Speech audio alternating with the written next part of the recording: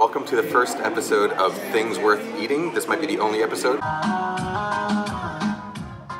I'm here today at Cafe El Polo in Salamina, Colombia, and I'm eating this thing called Huevos Al Vapor. It's steamed eggs, so these are eggs that are actually cooked using an espresso machine.